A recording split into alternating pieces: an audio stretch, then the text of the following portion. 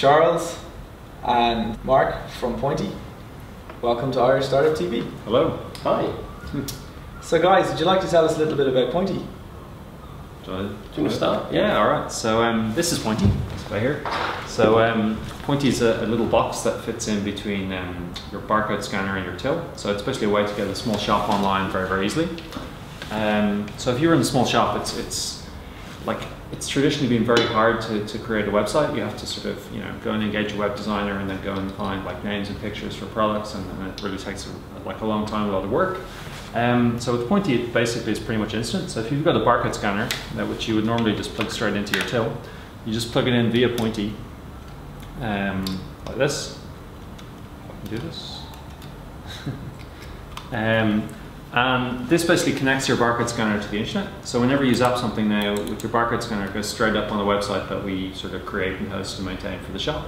So it really takes then seconds really to get up a product if it's on the system already.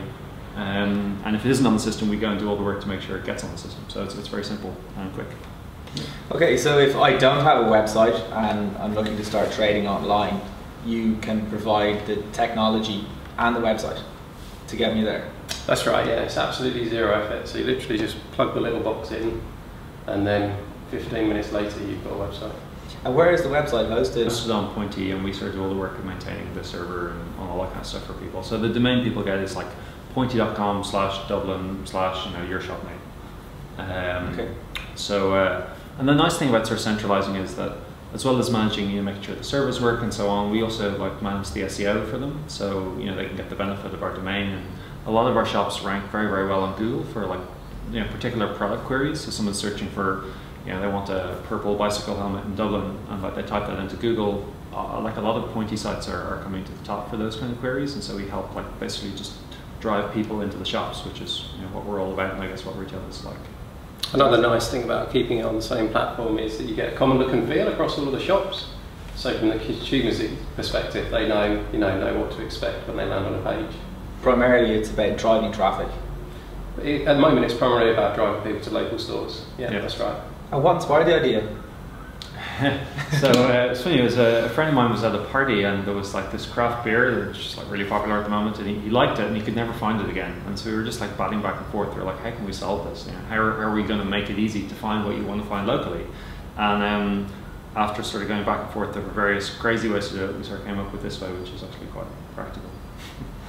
And I think you should say your crazy way. I wanted to make robots. I wanted to make robots that would drive around all the stores every night and photograph everything on all the shelves, and then that would be the way to figure out what was in them. And then I was actually my brother who told me that was insane, and we came up with this simpler way to do it. It's a great idea. Very laborious for the poor robots. And how did you guys decide to work together? Are you guys co-founders now? Yeah, that's right. Yeah. So we've known each other for a long while. We both did PhDs at Oxford together. And then when we finished our PhDs, we went off, did our own separate things. I was actually off on a sailing trip around the Mediterranean when Mark phoned me up with the idea for Pointy. I spent about 5 weeks thinking about it. Loved the idea, absolutely loved the idea, and decided to sail back at full speed from Mallorca to Dublin to come and do this. Fantastic. Yeah. And you both have a bit of pedigree as well in startups and in technology. That's right, so we've both done very different things. So when I finished my PhD, I went on to do the security system for the marine sailing events for the 2012 Olympics, which was a huge integration project. Serious bit of technology. Serious bit of technology, yeah. So it was electronics on lots of boats, about 400 boats, with a command centre on a warship and a command centre in the police station on the land, and integration over military satellite and all these sort of things. So yeah, I'm quite used to distributed electronic systems, which is ultimately what Pointy is. And Mark, you're more familiar with the consumer side? Yeah, a little bit. So after my PhD, I did a startup called Plink, which was, we sold it to Google in 2010, and it's sort of now part of Google Goggles. And the technology is, it lets you kind of point your phone at a painting and see who painted it, that kind of thing. So that was my first go around, I guess, and it was great. I learned an awful lot very quickly, and a lot of it's been very helpful doing this startup. But yeah, I didn't know very much about the sort of hardware and manufacturing side. That was all kind of completely foreign to me, and so I rang up Charles for some advice, and I was really surprised when he said that he could do it, because I knew he was busy basically, but it was fantastic. It's worked really well, because we got quite just complementary. Love the idea basically. So like, while I was away, I could relate to it, because I was constantly visiting foreign cities, and you just don't know where anything is when you first arrive. And I think Pointy would be ideal for something like that. I used to spend days looking for stuff. Yeah, it can be a nightmare. Finding Barry's tea overseas is absolutely a problem anything for like Irish that. people. Yeah, Absolutely. The experience you brought to Pointy, did it make life easier?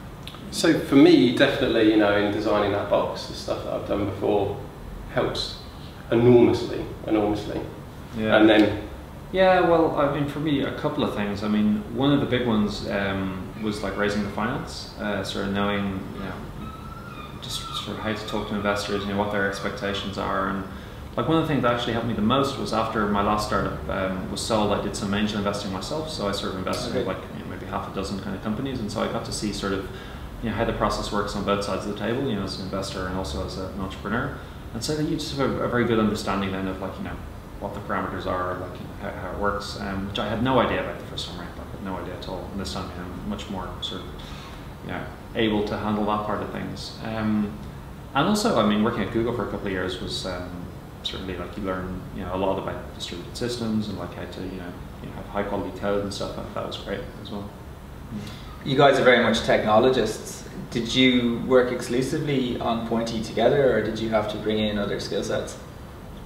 So right from the word go, really, you brought in another skill set, didn't you? Which to help with the business side of things. Yeah. We've a couple of. I think the team at the moment is 9. Well, there's 6 permanent people. There's some people who are on sort of summer internships. But yeah, we've got like some people who are sales, and right at the very start, a friend of mine whose background is in law, but he's sort of helped a lot with sort of operations and business and like sort of legal side and just making the company run basically, which was really helpful. And then of course we've got some design, external designers, helping with just branding and all the look and feel and stuff. And we were very lucky to have like one of our early hires was it's just this amazing developer who's like not only a full stack engineer but also kind of almost a designer. So he does like that's rare. He's got a real eye for it. Yeah, which is fantastic. It's fantastic. Yeah. So he does everything from like server code to like graphic design. It's a really amazing combination. Yeah.